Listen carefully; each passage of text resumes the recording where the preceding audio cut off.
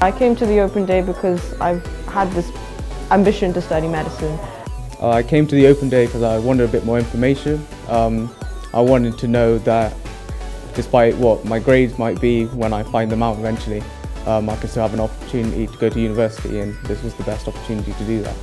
The reason I came today was because I was a bit sceptical of the whole thing and I wanted to know more information about SME. Open day was very informative. The talk was really helpful.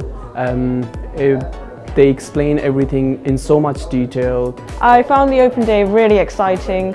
I loved the fact that I could meet so many speakers. I got a broader idea of how it is to study abroad.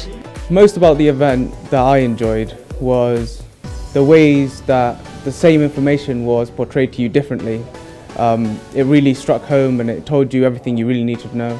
Lots of different people speaking at different times, and I felt like each person who was speaking had different perspectives on the whole thing, which really helped me. It was really helpful to know that there is a sport available and how they're going to help prospective students. I enjoyed the variation of talkers and styles.